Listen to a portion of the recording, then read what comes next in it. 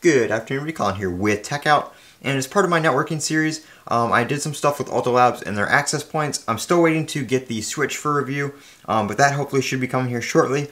In the meantime, I've actually replaced my Ubiquiti UDM Pro firewall router, gateway, combo deal, whatever you want to call it, and I've made my own PFSense, OPNsense box. I'm actually running OPNsense on this right now. This is the MOGINSOK mini PC right here. It does come pre-installed from Amazon with PFSense. I believe PFSense Plus, but their PFSense has discontinued PFSense Plus for home and lab, so you do have to change that over to PFSense CE Community Edition if you want to use that. Technically, you know, licensed and everything, but I did plan on using OPNsense anyway, so that's the first thing I did with this was install that. Pretty nice little unit here. I picked this up on Amazon for like $279. This is the Intel Celeron J4125 with 8 gigs of RAM and 128 gigabytes of storage. That storage is on an M.2 mSATA drive. It's not an NVMe drive, but for this it works just fine.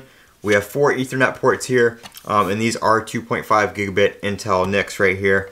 And I do have 2 gigabit service for my ISP, so my modem comes in right here at 2.5 gigabits. That's what my modem works at, is 2.5 gigabits, and then of course I have the 2 gigabit download speed. And then I have these connections right here bridged over on the LAN, so you can plug in to any one of these three for the LAN. Of course, if you want to do load balancing or multi-WAN or whatever, you can configure those accordingly, but that's how I have mine set up because I only have one WAN and I just have one Ethernet that goes off to a switch.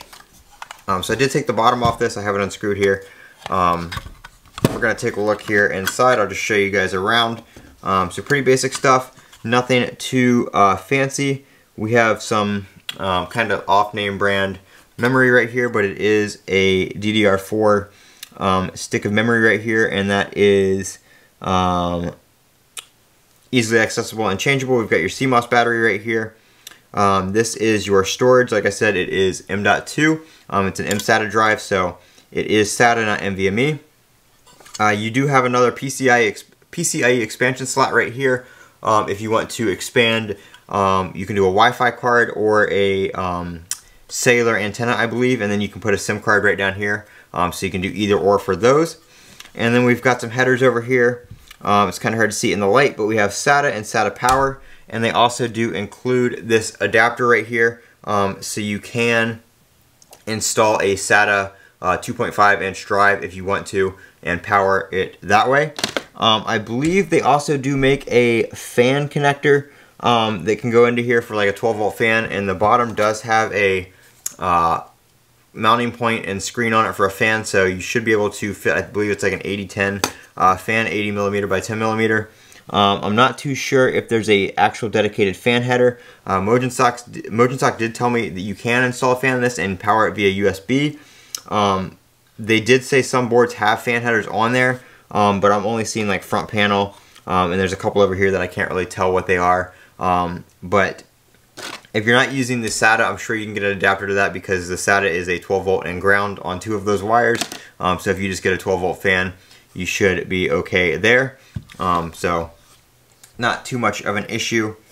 Like I said, there's my RAM and everything right there. I might try to put, I think I have a Samsung stick of RAM that I might actually put in there. And then on the back here, we have, or I guess the front, I don't really know which is the front, which is the back, but got your power button, your USB 3.0s right here, you have your HDMI and your VGA, and then a reset button. And if you want to install a Wi-Fi card with antennas, there are some antenna ports right here. You just pop those out and you can stick your antennas right there so they come out of the metal chassis. So I'm going to go ahead and put the bottom back on. I'm going to go ahead and get this thing put back in my rack where it resides, and we'll go ahead and fire it up. 1, so I have internet again, and 2, I will show you guys just kind of my OPNsense configuration, interface, that kind of stuff, how it runs on here. I'm not going to get too in-depth with that because I am pretty new at this, so I've been playing around with it. I've actually had to pull this out 3 times now just to reset my my network addresses and my configuration on there so I can get access to it on the LAN again. but we've got it working pretty well. I've got a DNS server running on here, as well as the intrusion prevention and detection, and it's running very, very well on there on the Intel 4125. So really not too many issues with that. It does boot back up when you plug it in, so if your power were to go out or whatever and you don't have this hooked up to a UPS, it does boot on when your power is restored. So very nice for a modem, of course, a router, of course, to do that. So if your power goes out while you're gone, it'll turn back on. But so far, no complaints about this box. It's been working very, very well. I am trying to get them to send me over one with SFP Plus on it. So trying to work that out with the company, but maybe they will, and we can feature that on the channel, and I can do some more OPNsense configurations and stuff. So I'm gonna go get this thing powered back on, and we're gonna hop in over to my computer and look at the OPNsense interface.